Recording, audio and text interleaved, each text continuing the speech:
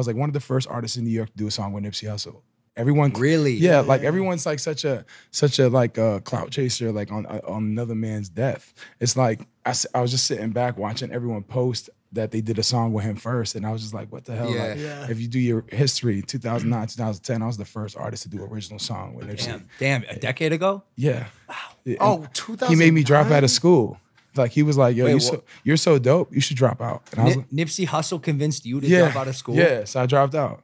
So that's how my career really started, because I dropped out. I had a full scholarship to play football. Well, we got a title for the video. Yeah, for real. Nipsey Hussle. Yeah. Yo, you're the first, I think the first New York rapper on the show, which to me holds so much importance. I don't, how old are you? Well, I'm not a rapper. Okay. Elaborate. Like if you listen to my songs, like Creep on Me, it's like 100 million plays, platinum, right? That's a singing song. I'm not rapping on it. Yeah. My new song, Say